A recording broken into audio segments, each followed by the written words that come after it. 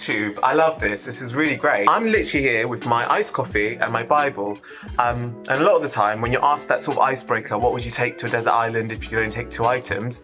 I honestly think these are my 2 items. Iced coffee and a Bible. Dehydration, nourishment. I'm sure there has to be some sort of nourishment in here. Calcium, you know, if you have milk, or for those people who are vegan, I'm sure oat milk has something great in it. Wherever you are today, I hope you're very comfortable and having a great Monday. We're sort of here to get a bit into what God sort of put in my heart that I want to share with you guys today, and that is rest. Rest is a word that I'm sure you've been hearing going around a lot, especially sort of in the Christian sphere. Rest is a very important thing, but in a time where maybe rest feels like a very unnatural thing to do, but something that actually, the more we do, the more we're actually being instructed to rest, because we're being told to stay at home and we're in a lockdown. But sometimes when you're told to do something, I'm not sure if you're anything like me, it's harder to do because you've been told to do it rather than it feels more like a choice. But I really believe that in everything God is doing right now, there is a plan and a purpose, because we serve a God who this didn't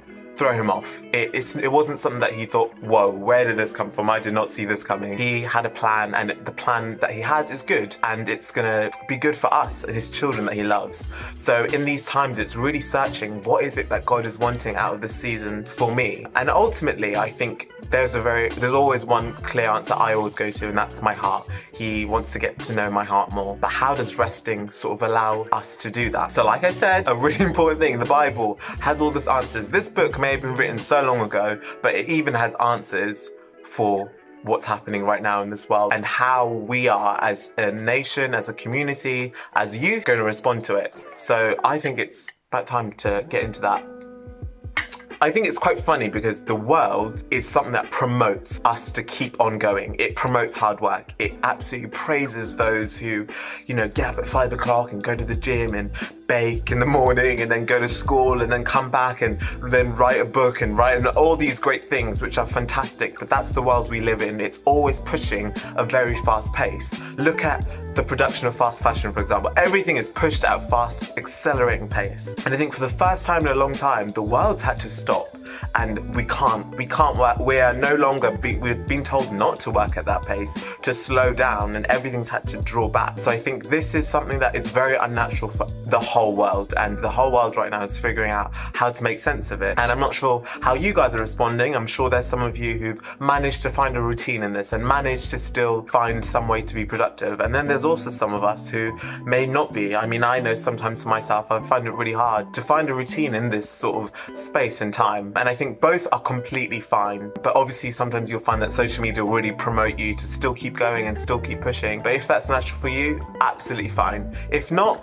then I guess there's answers in the Bible for both of the sort of responses in these times. The Bible does talk about rest. It talks about it in a very different way to the world does. So the first thing I want to go to is Genesis 2 verse 3.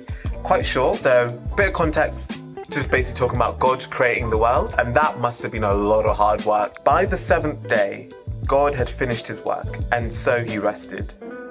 God blessed the 7th day and made it special because on that day he rested from his work. Now, I just think, for me, that says a couple things. The first thing, God, the person who has an infinite capacity to work and has no limit.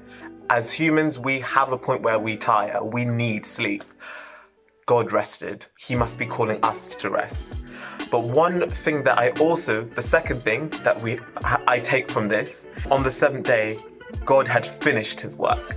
So God rested after he finished his work. So it wasn't midway, he thought, oh, I'm gonna take a break now or rest now. He actually rested after finishing his work. Sort of in the passage, he rested when it was good. He said, and it was good. So God didn't stop when it was mediocre. He stopped when it was good, and then he rested. And that's what made it so special. It depends what version you're reading from, but it literally said, you know, he made the Sabbath a holy day. And I think that is something, rest is holy. So it's something that's really special, actually. But from this, we can see how God is modeling rest. He's modeling it rest by saying, rest when you're finished and rest when it's complete and as good as you know it may be. So that might be with homework. Rest when you know you've done, because I guess that's the differentiation between rest and laziness, which I'll go into a bit now. Because what does the Bible say about working? So it's also great to think about rest, but I think to understand rest, we have to also understand what does God say about hard work. So I want to go to Proverbs 6. So a bit of context again. God is actually talking about ants really, and how ants work. So again, God created ants and their sort of rhythms and natures, but he sort of says, it says, you lazy people can learn by watching an anthill. Ants don't have leaders, but they store up food during harvest season. How long will you lie there doing nothing at all? When are you going to get up and stop sleeping? So I think that's very clear, and like ants, they sort of build up harvest. Ants sort of store up their food for the hard times. And a bit like what I was saying if you were there at youth about camels with waters in their back, they store water in their back. And as Christians, we have to store up. We have to continue sort of feeding on the word and grazing on the word and continue to sort of feed our spirits for these times where, difficulty may be and there's lots of uncertainty and all this sort of thing. Verse 9, when he says, when are you going to get up and stop sleeping? And I think that just says God is a God who wants us to continue to work hard. The same God who talks about rest is the same God who talks about working hard. Working hard is something that is a theme that you can find within the Bible. But one thing you'll find that it says that the world doesn't say is you work hard for the glory of God. Not to your boss, not to your teachers, not to your head teacher, not even for your friends, so you can sort of compete and get a better grade, but it's ultimately working hard for God. Education is such a blessing, I think, so you never know what God is calling you to do in this time. And I just sort of thought I'd almost finish on this point of from rest. When we rest, we are better, more effective. So from resting, you have no idea what God is going to do in this season when you're resting. You as a youth community may start to write albums and books that will change the world, but ultimately it comes from a place of rest. We can't sort of outpour into the world, and the world desperately needs us and the light that Christians hold, but we can't do that unless we're a place of rest. But when we are full and our cup is full and it's ready to overflow, it usually means it's time to get to work. So I think be inspired by both of these messages, and I think you can't understand one without the other. All the seeds that are planted inside of us from birth that God has always known are there, they do need water, and water usually means a storm.